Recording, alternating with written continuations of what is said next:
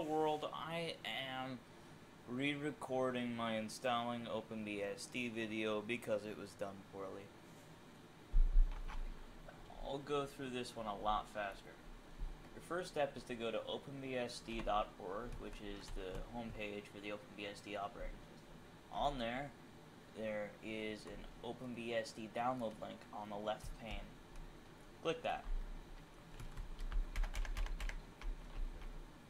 On there will be a whole bunch of links in various protocols. Use the HTTP protocol unless you want to use the FTP utility to download it. With the HTTP, you can just use your web browser.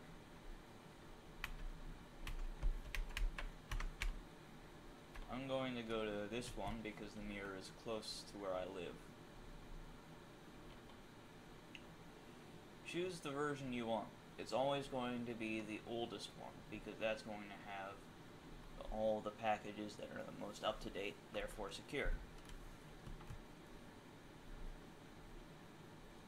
Then choose your architecture. I would recommend only installing it on a 64-bit or 32-bit computer that is not ARM, because ARM takes more experience to install. During your first time, I would recommend that you even do it in a virtual machine instead of on a real machine so that you can see how it'll go. Another thing you're going to need to decide is whether or not to use a USB install or a CD install. If you want to install it from a USB, get the .fs install 60. If you want to install, USB is .fs, CD is .iso. There are indeed other ways to install it, like miniroot.fs, but I would recommend you not use those because flash drives of large sizes, much greater than 240 and 280 and 226 M's, are widely available. If you have a real USB disk, you're going to first look at your dev partition. Then once you have the USB plugged in, look at it again. You'll find a new thing here, and usually it'll be a couple. They'll look like SDA, SDA1, SDA2, SDA3, SDB, and so on. You'll get a new one. It'll go in alphabetical order. For OpenBSD instead of Linux, you'll see it'll be SD0A instead of SDA1, and so on. It just uses letters instead of numbers, and numbers instead of letters, vice versa. For the whole disk in Linux, it is the SDX, X any letter, without a number at the end. For OpenBSD, it's the one with the C on the end. Once I have my new hard drive plugged in, I'll see it appear in the dev directory, in the root directory, and then I will remember it. Then I will perform this command, dd, well, I'll perform it as root, dd if equals my input file, the file that I want to write from. That's going to be install60.fs because this is a USB drive. So I would do install60.fs with the full path to it, and then of equals /dev/ and then the one that appears here, the one without the number, and the one that is new. Let's say it's SDC. ds equals 1m will make it a lot faster. Press enter, wait for it to go, and come back, get a cup of coffee. Once it's done, you plug it in the computer that you want to install OpenBSD to, and then reboot it. For a CD image, I would recommend you use the Rufus utility on Windows. Same thing for flash drive if you only have Windows to prepare the disks from. Once you have a USB or compact disk, being a CD or a flash drive, plug it into your computer and install it. Before you install it on an actual computer, I would recommend that you use the QEMU utility, spelled like this, QEMU. That'll let you preview how the operating system will be once it's installed on a real computer. It won't change any of your files or anything. You can use VirtualBox if you don't have access to this or you feel a bit daunted. It's pretty easy. I'll explain how it is. The first command you'll use is QEMU-image, which is a utility that allows you to make up virtual images. The create argument specifies that you should create stuff. In this case, we want to create a pretend hard drive to install the operating system to, because you can't run a computer without a hard drive if you want to install an operating system to it. This next part is optional. It's -f qcow2. It'll make it so that the virtual hard drive doesn't take up the virtual hard drive size. So if I want to make the virtual hard drive be 20 gigabytes large, if you don't use -f qcow2, it'll be stored as a raw image and it'll take up 20 gigs. If you do -f qcow2, it'll be a lot less. I think only about a couple hundred megabytes instead, which is a lot less. The next thing you're going to want is the name of where it's going to go. I'll call it hda.iso so I don't get confused later. And then lastly, you're going to want the size. Default, it's referring to the number of megabytes. The G on the end tells it gigabytes. Alright, press enter, and let's go. See? It's right over there.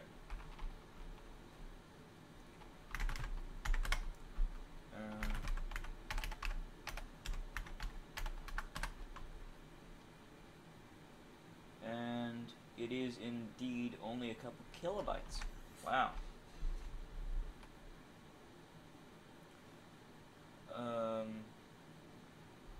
HDA is the new hard drive.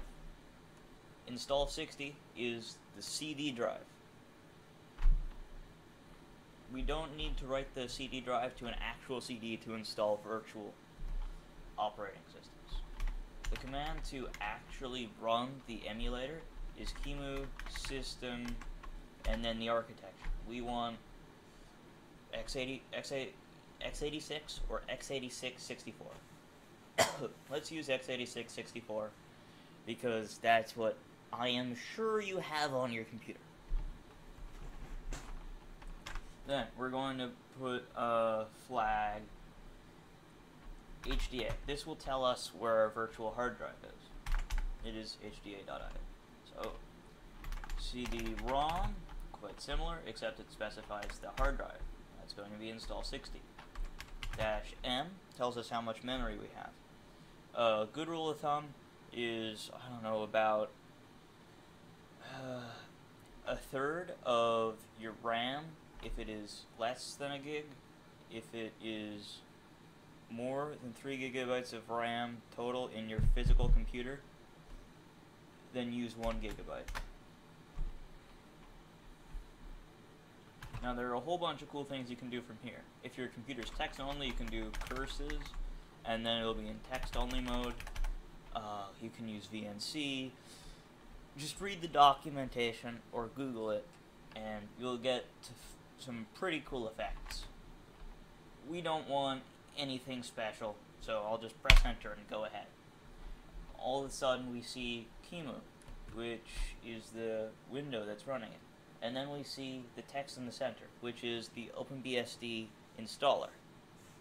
The OpenBSD installer is a copy of the OpenBSD operating system installed to a CD or flash drive, stripped down of all of its fancy components, and it has a script on it. A script is just a file that does a specific thing, set of steps. It is almost always written in shell scripting language, which is just the specification of how commands are formatted on the terminal's command line.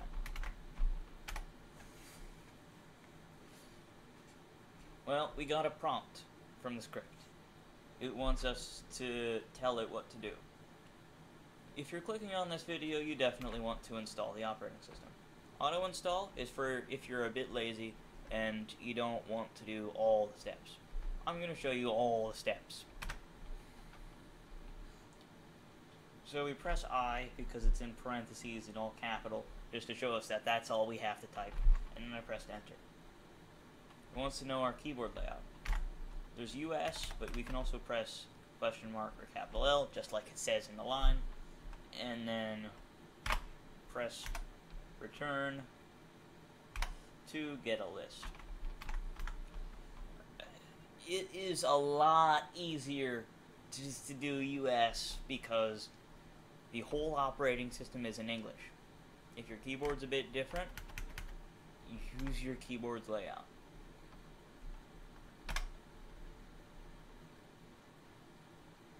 Our host name is something we're going to be stuck with, and we won't change, though we definitely can change later. So let's make it good. Usually you have the first word be what the computer's purpose is. And I'm just going to go and call it tutorial, because that's what it's going to do. It's going to be a tutorial for all of you. Then we're going to put a dot, and then we're going to put the domain. That's going to be like google.com or whatever it's going to be supposedly running on. Thing is, most people don't have real domains, so we can just specify nothing, and then it'll default to some domain that does not actually exist. It would be nice if we specified something just a bit more specific to show what circuit of machines it's on, what network it is. It's going to be on my local Wi-Fi, but I'm gonna go and call it, because I don't have anything good to put it as. If you work for Google, for example, make it .google.com.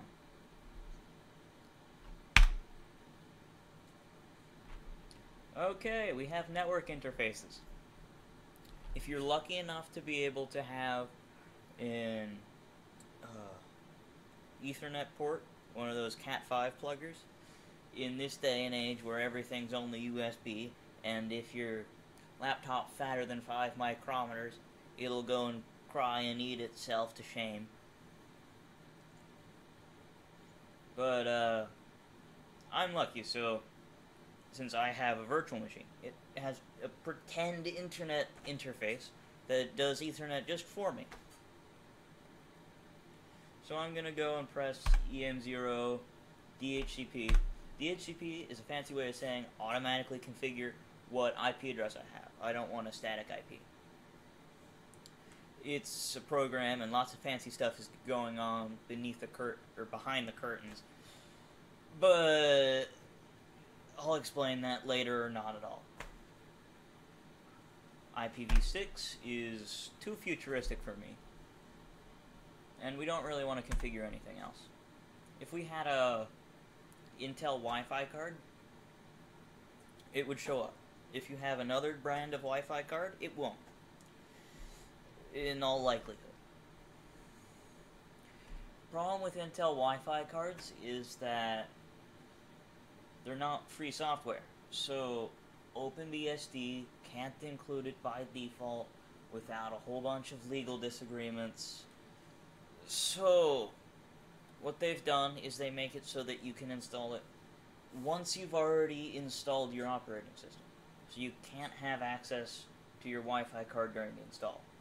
And besides, the OpenBSD installer does not support Wi-Fi in the first place, since it's just too many steps to connect to a remote internet interface. Or at least, that's my knowledge. Password for root account. Make sure you remember it, and try to make it different from your user's account. I don't know, I'll make it something secret.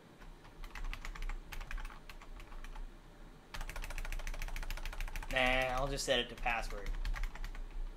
No, I want it to be good.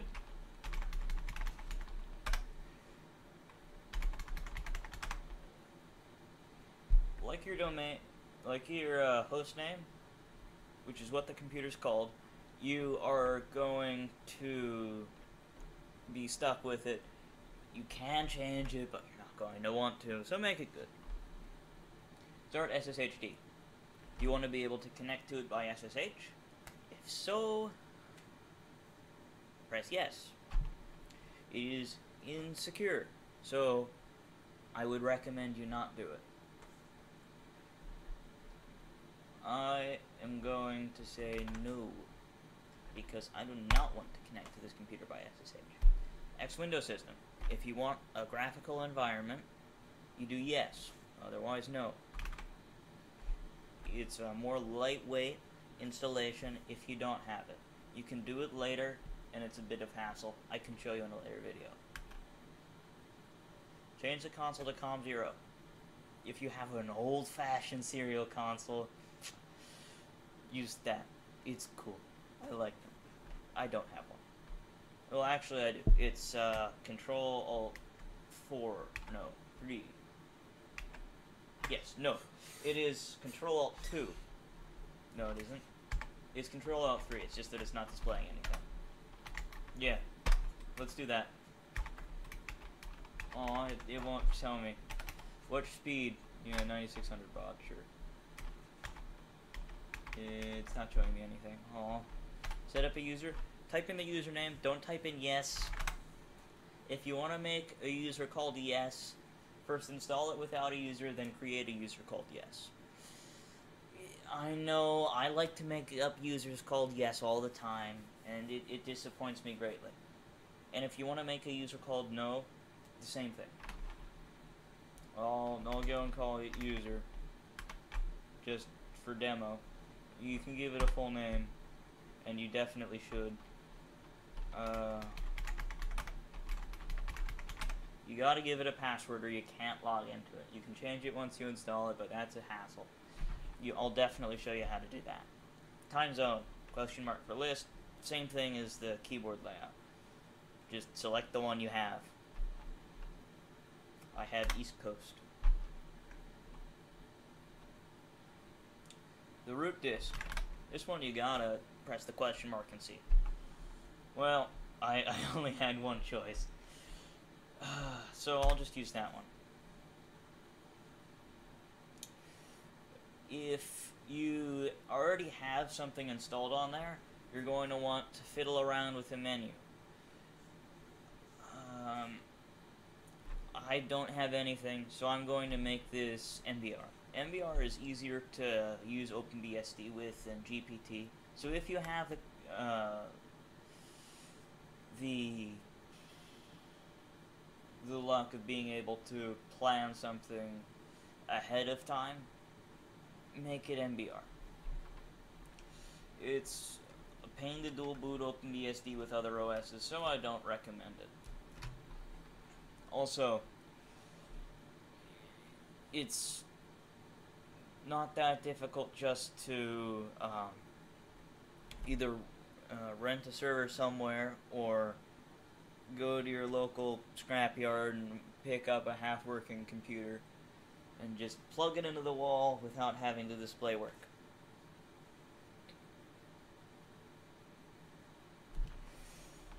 file layout is what you usually want, but I'll show you edit because you might need it. This is pretty similar to the fdisk utility, but it's user-friendly enough, so I won't explain. Yeah, sure. So what it does is it divides up the disk into a whole bunch of partitions, one for each folder or directory. You can divide that up however deep you like, but it only really matters to a certain extent. This is so that under no circumstances can certain users access that part of the operating system at all. It's like putting up a fence around a part of your house so your dog doesn't get out if it starts to misbehave. Problem is, in OpenBSD you have thousands of dogs.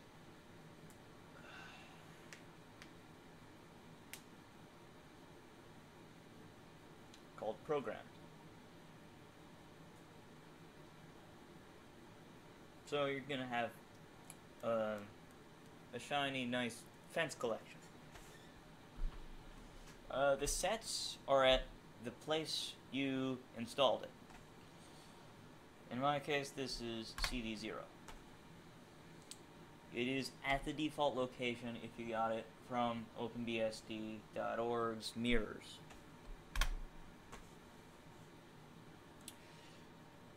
You want all of these. I have not found an exception yet.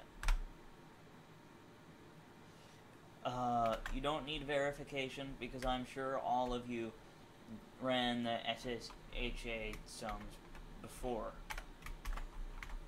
The way you do that is, of course, but with the SHA sum utility, which is SHA 256 sum, and then the path to the image is A9B6B, which you'll find in the SHA 256 full file. It matches, yay. Alright, so we don't need any sort of fancy verification. We good. We're done. We already installed them. What? Oh, wait, I accidentally said no instead of yes. Oops.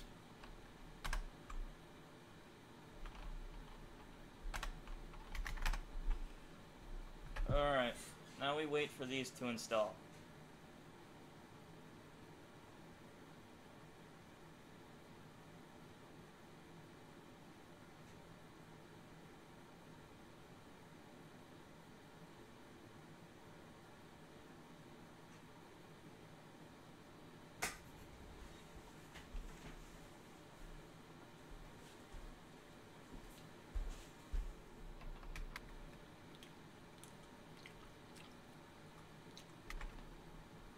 Oh, it's done.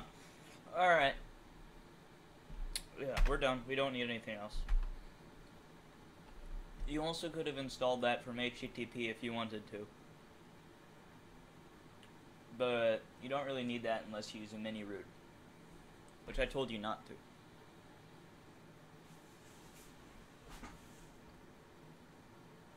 Oh, great, we're done. Excellent. Now just reboot your computer like it says. I would recommend just following the instructions and learning the operating system without me, but you looked on YouTube. There's no saving you.